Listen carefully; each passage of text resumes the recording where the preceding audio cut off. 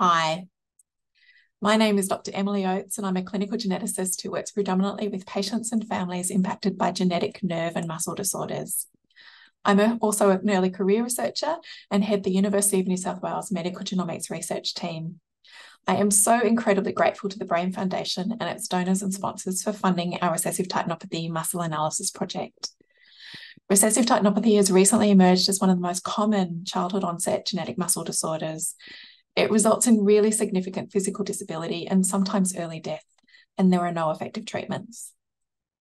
Our current recessive titinopathy treatment development work, focusing on CRISPR-on and exon skipping approaches, has shown early promise. But this work has really been hampered by the lack of an effective means of measuring titin protein expression within muscle.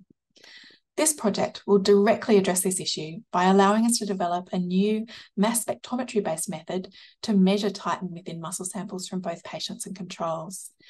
This will give us a much better idea of how much additional titin expression at the protein level is needed to improve patient outcomes.